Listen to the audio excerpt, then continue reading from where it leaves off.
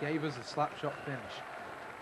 As Nottingham's frustration grew, so did the number of incidents. Yet another ruck just near the far end of the arena saw Tommy Plommer not very happy with Graham Garden. After a lot of pushing and shoving, it looked like really it was only going to be handbags at 10 paces.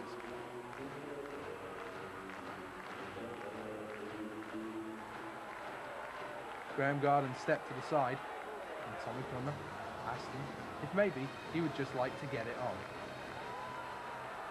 Very shortly the gloves were dropped and they were ready to go.